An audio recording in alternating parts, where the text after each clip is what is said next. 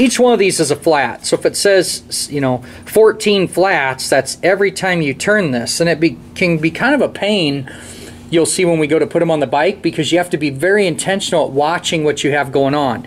I like to count turns. So I like to think like 3 turns or 3.5 turns, and then I'll do a paint mark on here, and that'll help me make sure that I've made 1 full revolution versus just counting flats. Does that make sense? So if you have a set of instructions that only gives you flats, what I'm going to do right here on the lathe is pretty cool to know exactly how many turns and flats are going to equal each other. As I set this up, you'll see I'll use a dial indicator in the lathe just because it's so steady, and you really want to make sure that you're parallel with each other. All right, I made a reference mark on here, and I went ahead and grabbed a lifter. What we're doing is we're setting this to where the push rod is going to sit in the middle of this distance. That's what we're doing when we're doing the adjusting. What we know about these lifters, from here where that just touches and it's a little bit below the top surface there, to its full travel length, this isn't per scale, it's 200 thousandths of an inch on average. What we're trying to do doing the adjustable push rod is, do you remember from class how there's a piston in here? Mm-hmm. We're trying to put that piston right in the middle.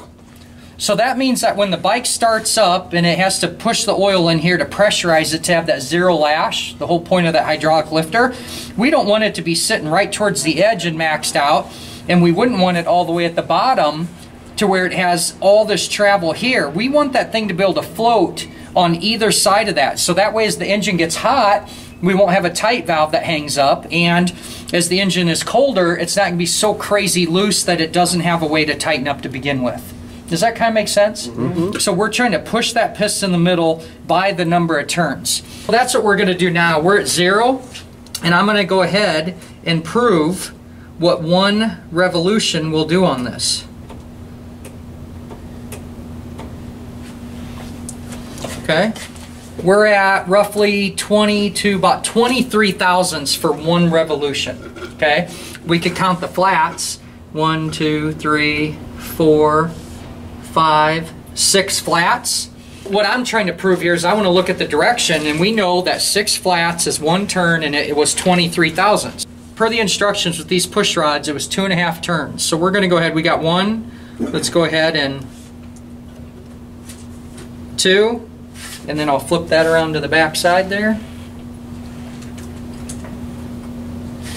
So we are about 82 thousandths, and we said that 100 is an estimate or a rough number, that there's a lot of engine builders using that.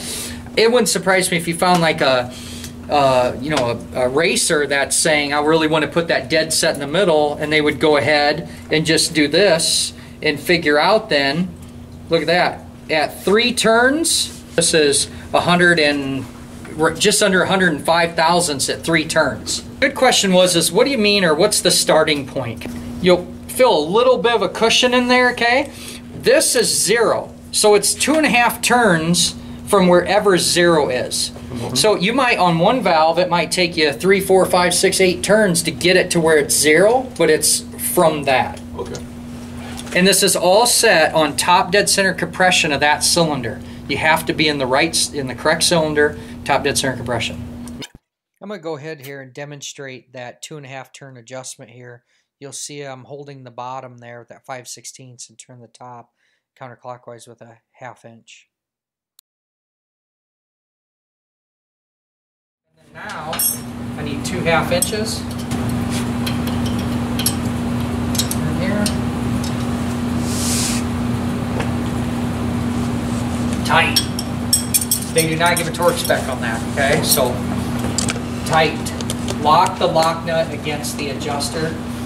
I'm going to duplicate the process on this one, and then it says, per the instruction, it says wait like 10 minutes. What I want to be able to do, which I can't rotate this right now because why? What just happened? Just lock it. I opened what? The valve. So I pushed that down, and the lifter said, no, I got some oil in here, and it locked up. And so my rod, as I lengthened it, opened the valve spring, opened the valve. So that means, remember the valve's at top dead center right now? So that means that valve was being aimed towards that cutout or that relief. I need to do both of these, and you do not rotate the engine till I can twirl these. They say about 10 minutes is what it says in the instructions. You guys know from class sometimes they take 20 minutes. I can't switch to this cylinder till these are called what is bled down, and I can rotate them literally by hand. Once I can rotate those, I move it around, duplicate the process over here, turn the wheel over with it in top gear, watch the intake one open and close, flip over to the piston. When the piston gets to top dead center, we know that's compression stroke. Adjust those. Wait the 10 minutes. Before I put my covers fully on, I have to be able to rotate these front ones by hand, and we call that bled the lifter.